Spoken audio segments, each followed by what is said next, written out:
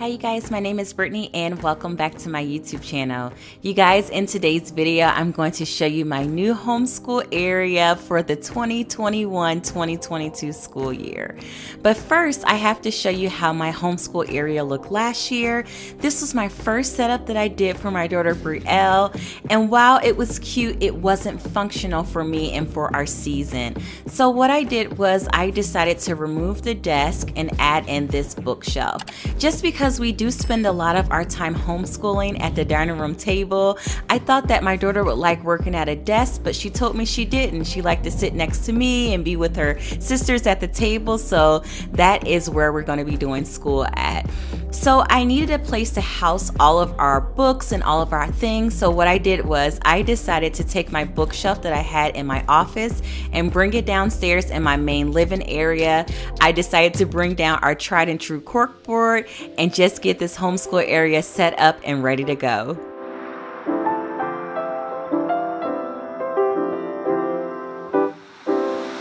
Okay, as you guys have seen, I do have a little bit of cleaning to do. If any of you guys are new here to my channel, again, my name is Brittany. I have a 9, 3, and a 1-year-old. So not only do I homeschool my 4th grader, I do have 2 very young toddlers that I have to entertain in the midst of schooling. So I make sure that I have like toys and things set out here for the girls. I do like a simple toy rotation for them just because they were dumping toys and it just was driving me and my husband crazy, just the amount of time we were spending cleaning up toys. But once I added in a toy rotation, it just worked out perfectly for our family.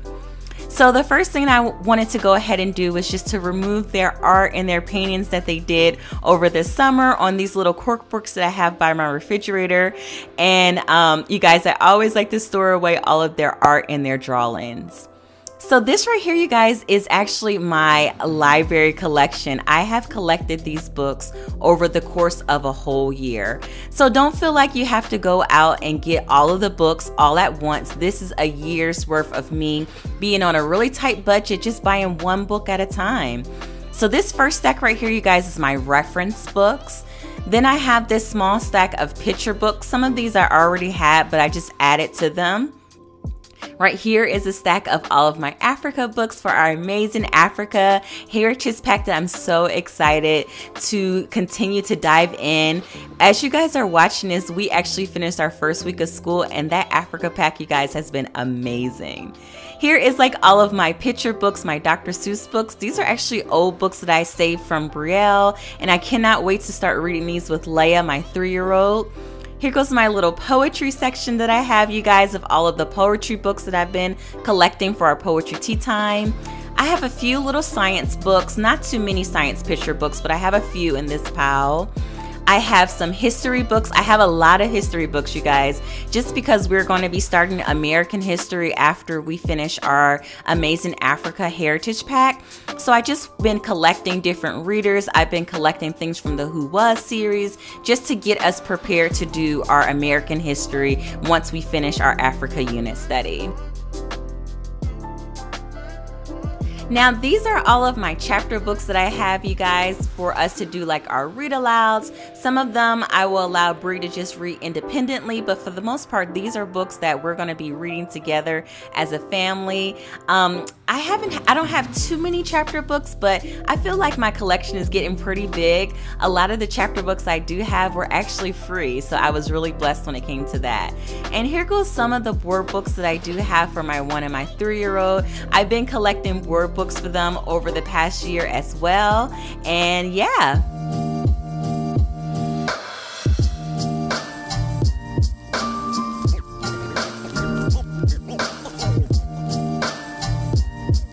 You guys, it feels so surreal that I'm going into my 2nd year of homeschooling.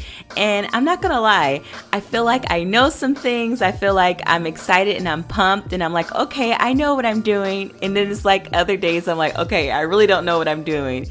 And I feel like I continuously go on an up and down roller coaster when it comes to homeschooling and my confidence.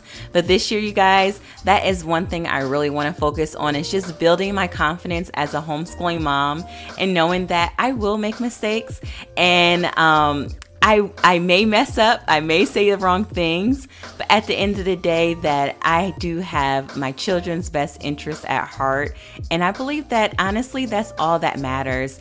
And I know God, He's going to come in and He's going to fill in those gaps for me. I just have to believe in Him and know that He's going to work through me through this school year. So if any of you guys are feeling like me, still feeling like a little bit nervous, still feeling like you need a little bit more confidence, just know you're not the only one. I still don't have it all figured out. It looks like I do in these videos, but I don't. And just know that I'm here with you guys and we can do this. We're going to have awesome school years and we're really going to make this. Okay, for any of you toddler moms out here, I just want to show you my little secret. This is where I keep the rest of my board books, just because I still don't trust my little toddlers. They have busy hands and they will knock all the books over. So I only keep a few out on the bookshelf. This is where I keep all the other toys for their toy rotation. And this is just mommy's little secret and I just keep it closed. So now I'm going ahead and putting down Brielle and Leia's latchmates at the bottom of this bookcase.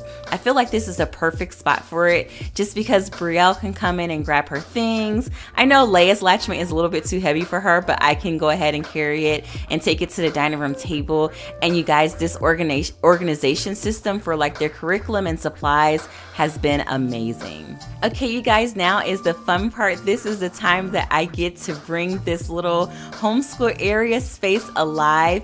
And what I'm going to go ahead and do is add all of our Africa themed items to put on our main bookshelf, just to have this area be more inviting, just to have Brielle be really excited when she sees all of her Africa books and everything like that. I know I didn't have to do this, but I just wanted to add this area like a little pizzazz. So I got this fall garland that I'm going to add to my bookshelf just to make it look a little bit extra special. Now I do have my morning basket that I'm going to set beside my bookshelf. I was going to wait to show you guys it, but I'm going to show you everything in it now. So I have A Long Walk to Water. I have the African Alphabet board book for my daughters. I have Anna Hibiscus, which is another book we're going to be reading this first quarter. I have Who Was Nelson Mandela? I have The Trumpet of the Swan. We didn't quite finish this from the summer, so we're going to finish this one up in the start of our school year. I have Leia's Animal Flashcards, and I found this really awesome Africa flip card pack that has all of the African countries. It has like the main facts on them, so as we go through each country in Africa, we can use this little flip chart, and my daughter has been loving this. I also have the ABCs that I use to do phonetics with my daughter Leia. I have our Character Matters cards from September & Co. I checked out Sing a Song of Seasons book of poetry from my library. I've been enjoying it, you guys. I have some nursery rhymes back here. I have my daughter's Sabbath school lesson. I have Nelson Mandela's favorite African folktales. I have Mother Goose for my two little ones. And I also have two main picture books with I Believe I Can and I Am Enough from Grace Byers. And I have this little dry erase pad that helps Leia practice writing her name. And then I also have like one letter that she's going to be practicing to help her write her name. I also have my daughter's Sabbath school lesson, which is a little bit older than the baby one. And this is more age appropriate for her.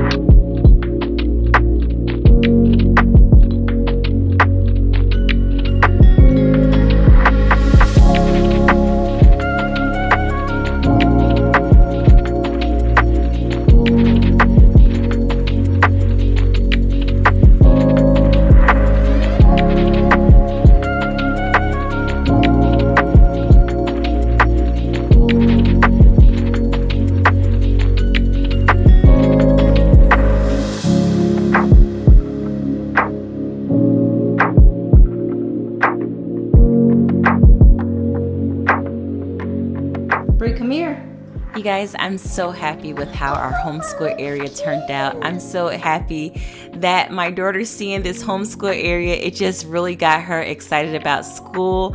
When I filmed this video, I actually filmed this video a day before our school started, and she was just ready to go. She was exploring all of her items and all of her things, and it just really made me excited and pumped and ready to start our homeschooling year. One thing I have learned, especially from all the homeschool books I've read this summer, is that I have to set the table for my daughter. I have to set the table for learning and just step back and watch it happen. So I hope all of you guys enjoyed today's video. I hope all of you guys will have an awesome and amazing school year. I look forward to seeing everyone in my next one.